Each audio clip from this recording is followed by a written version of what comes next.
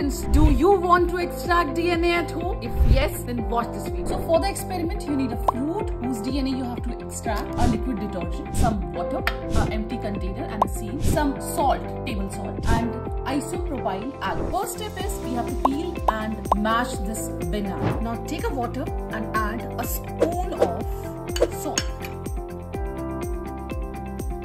And we are going to add some amount of liquid detergent. A spoon is enough. Now we have to take this mixture and mix it into banana. Now take this mixture and sieve it with the help of a kitchen strainer. Pour this mixture into a normal glass. Add chilled isopropyl alcohol. Now the magic has happened. The DNA has been extracted.